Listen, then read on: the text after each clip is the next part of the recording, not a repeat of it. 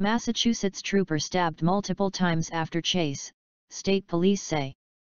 An 18-year-old stabbed a Massachusetts State Police trooper multiple times before taking gunfire after a vehicle pursuit Friday, authorities said. A preliminary investigation, police said in a new release, determined that the suspect in this incident was involved in a motor vehicle crash around noon in Walpole NH. In the immediate aftermath of that crash, he allegedly carjacked the vehicle of the other driver involved in the crash, a silver Toyota Camry. He then fled in that vehicle into Vermont and then down Route 91 south in Massachusetts.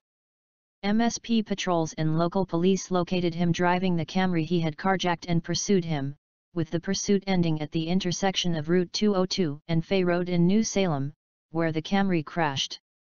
The suspect's attack on the trooper followed that crash.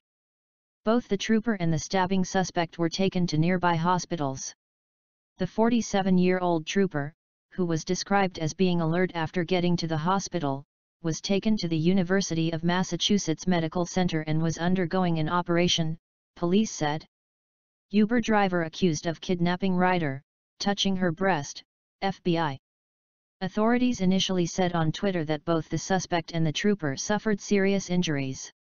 The suspect, who was also receiving emergency treatment, is likely to face numerous criminal charges such as armed assault with intent to murder, assault and battery with a dangerous weapon, reckless operation of a motor vehicle and failure to stop for police, officials said. The wounded trooper has been on the state police force since 2006 and is a husband and a father, police said.